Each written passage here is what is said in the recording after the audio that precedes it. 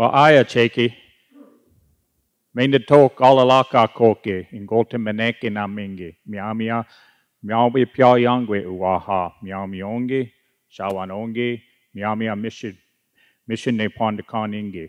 Greetings, everyone, and welcome to the 9th Biennial Myaamiaki Conference here on the ancestral lands of the Myaamia and Shawnee people. We are absolutely delighted to host this event at Miami University's Armstrong Student Center. Tepewe ishite hane neolaka koke uwahanungi kakikwe kinwalanisia wainswiane nila Myaamia. It's good to see everyone, both virtually and also in person. My name is Daryl Baldwin, and I'll be serving as your host today. I want to welcome all of our virtual participants as well.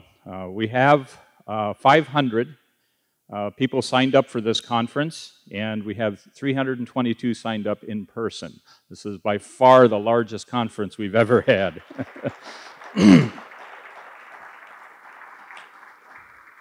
I know we're all anxious to get back together after COVID, and so we really look forward to sharing with you today. Before we really begin with our program, I'd like to take a moment and welcome you all through song.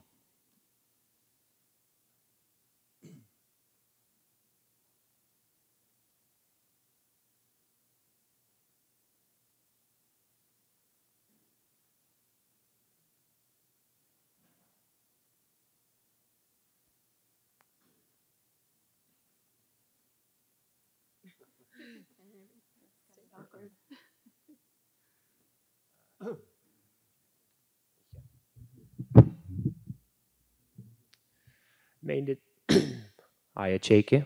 Mende to kalalange ke waha Myaamionge. Nungene hiniangwe Myaamionge. Wah pia yangwe. Mishinewe pia ikwe. Nehesa wiake tehetawe.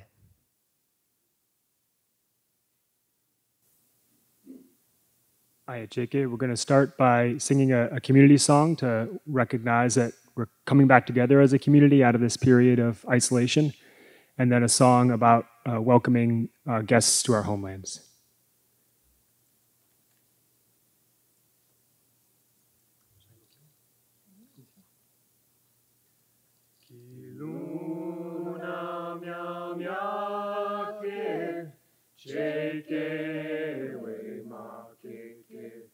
Kiluna Myaamiaki menape yangwe weya weya ya weya weya yo weya weya weya ya weya weya yo weya ya yo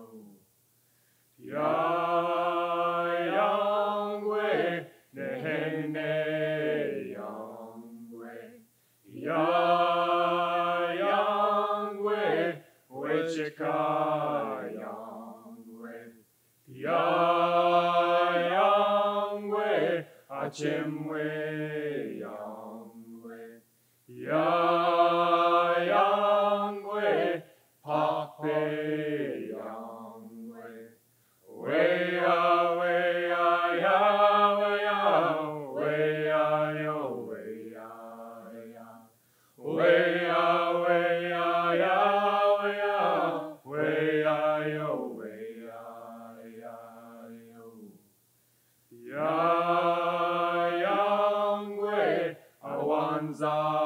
Pichonje, ya yangwe, ange shingonje, ya yangwe, sheke Myaamiaki, ya yangwe, ujak Myaami yangwe, weya weya ya weya. Weya yo weya ya, weya weya ya weya, weya yo weya ya yo. Kiluna Myaamiaki, cheke we makeke. Kiluna Myaamiaki, menape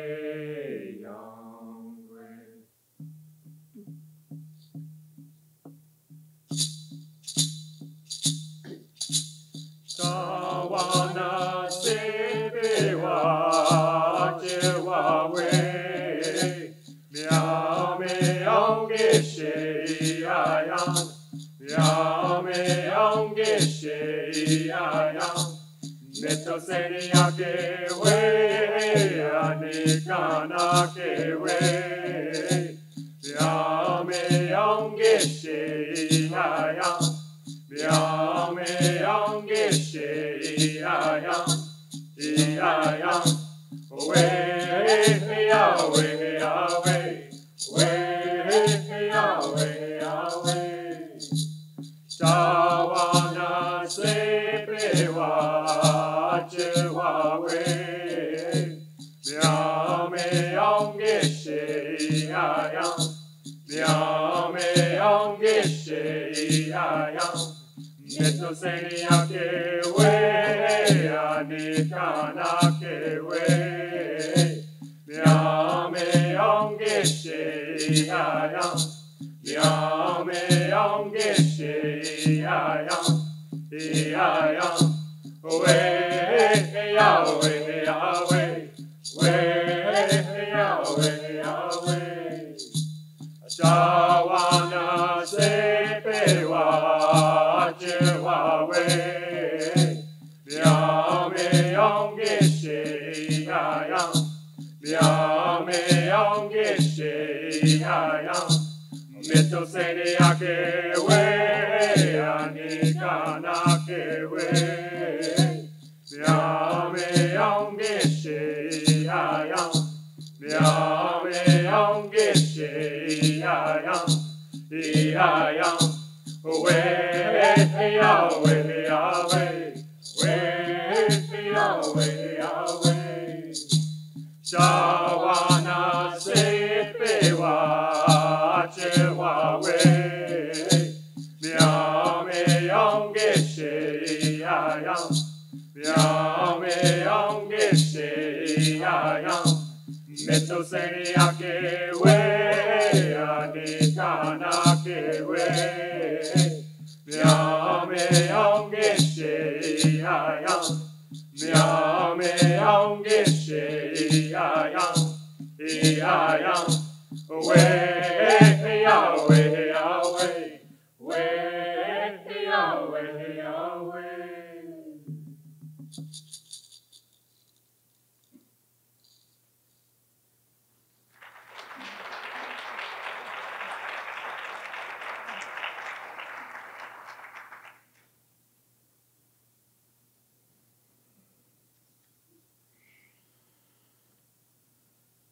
Missionewe, nehineikwe. Does everybody hear me okay? All right? Okay, sounds good? Great. All right, just a couple of housekeeping matters here before we launch. You'll notice we've got some art tables in the back, and I encourage you when you have time or on break or if you're moving in and out, feel free to stop by the tables and visit with folks. I'd also ask that you take a moment and silence your cell phone, like I'm going to do right now. Okay, I'm good. And our format is going to be consistent with what we've done in the past. And what we'd like to do is allow the presenters as much time as possible to present.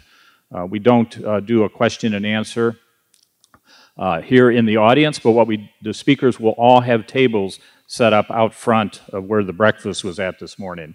And you're free to go there and visit with the speakers and have in-depth conversation with them. And we found over the years that that interaction actually works pretty well. So the speakers will be set up at their tables at the designated time. I believe that information has all been provided for you. Let's see. So in March of 2020, we were preparing to hold this very conference. Well, we all know what happened, so I no reason to go into that. But here we are, 2 years later, picking up the threads that we were forced to put down. I want to begin by acknowledging the challenges our tribal communities faced during the pandemic. Many communities were already under great pressure to preserve their languages as older generations of first language speakers were passing. The pandemic only exacerbated that reality. But we remain resilient and determined to continue the work that is so important to preserving our identities as Indigenous people. Today's conference is just one example of the accomplishments we continue to make as Myaamia people, even when challenged by events beyond our control. Today, we will put forward our most recent activities and developments that directly support our ongoing efforts to reconnect Myaamia people to each other and to their Myaamia knowledge system. Central to this broad effort is the unique relationship we have with an institution that bears our name, Miami University. The relationship between Miami University and the Miami Tribe of Oklahoma has never been stronger than it is today.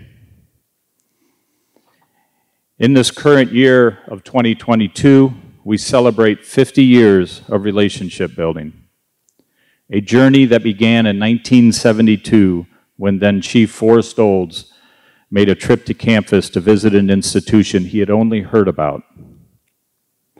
A partnership that would evolve over time, developing a level of respect and commitment towards the education of tribal youth and other members of the campus community.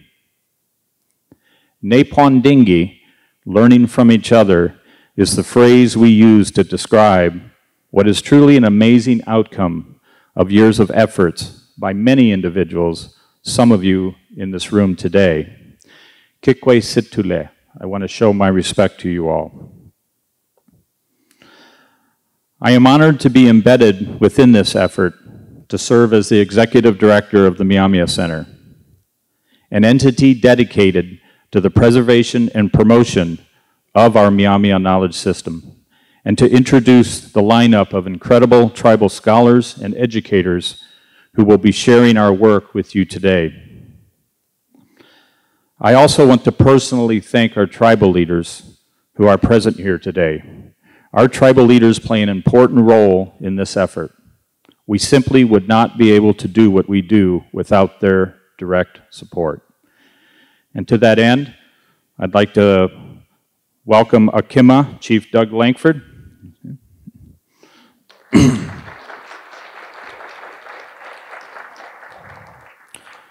Nijunamenge Akima, Second Chief Dustin Olds. Where are you, Dustin? Metame Achimwa, First Councilperson Tara Hatley.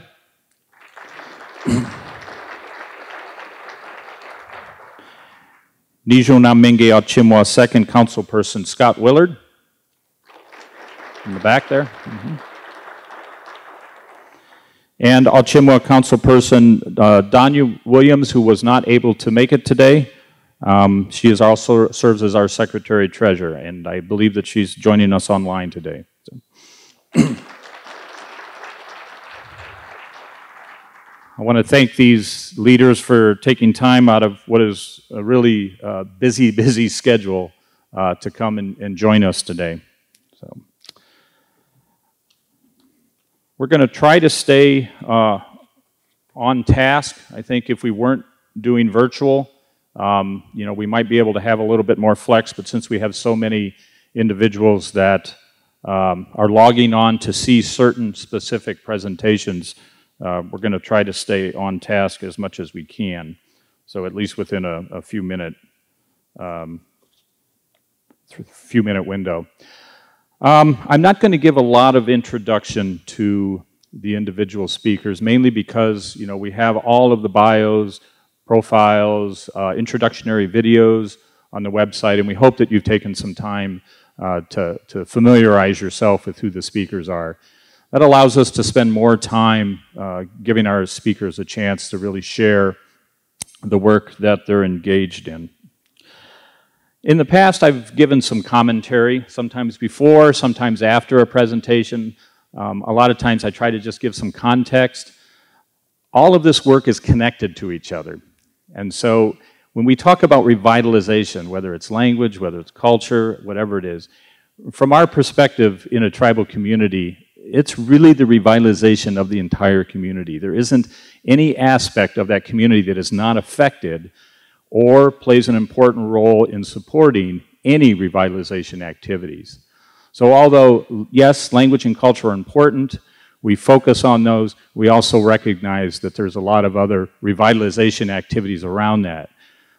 Everything from economic development to protecting our sovereignty, to building our land base as a tribal community, developing a wide range of resources that feed and support that. So try to keep in mind that these presentations are all very connected in that way.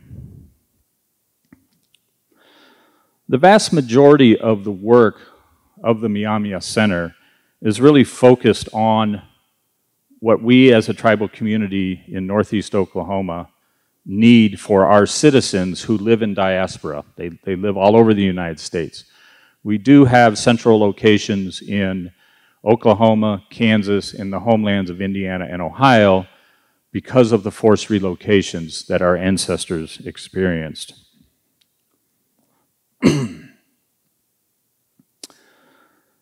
That work is central to preserving the nation. Simply put, our ancestors preserved through the treaty process their inherent right. It was not a right granted to us, it's an inherent right to govern ourselves, to direct our activities, and to serve our people in what we collectively think is in the best interest of the nation. And language and cultural revitalization plays a really, really important role in that. You're going to see a lot of different aspects of that, everything from our growing student base to our technological development, to our educational development, and it's really huge, it's big, and it's more than what we actually have the resources to do. So we're in a process of growth, of expansion, of planning, and trying to figure out what this is going to look like for us. It's only been since the 1990s that legislation was established in the United States for the first time giving protection to our indigenous languages and cultures.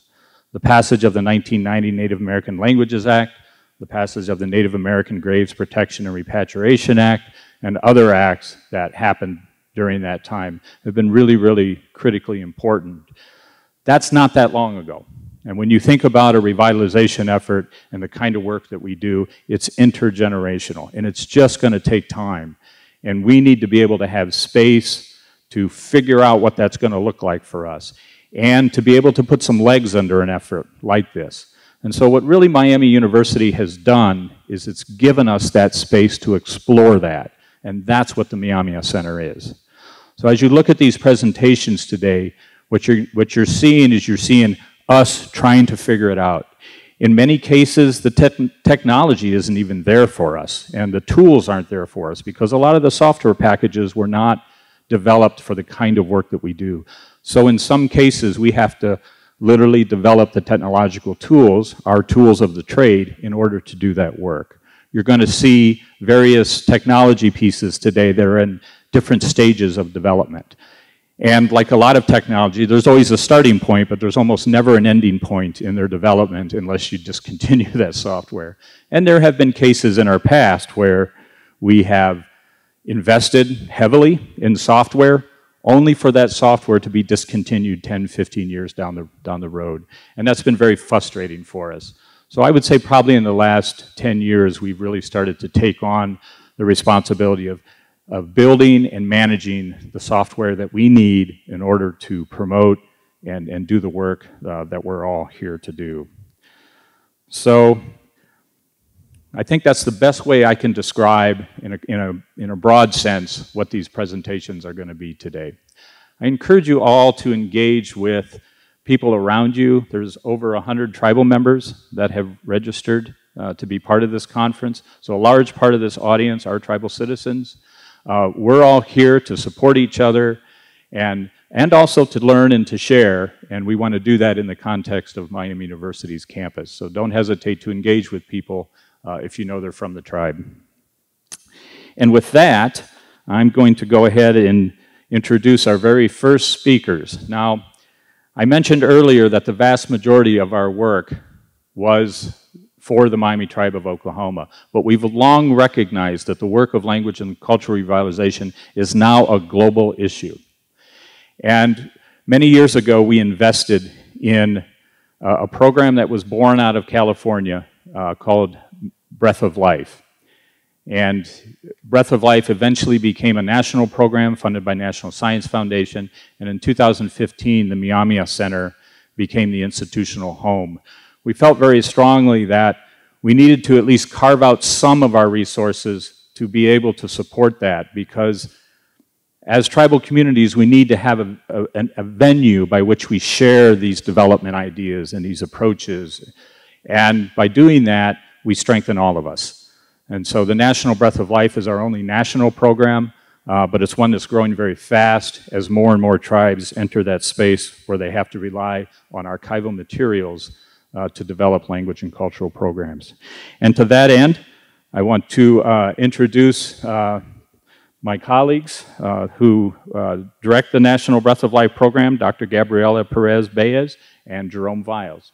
Okay.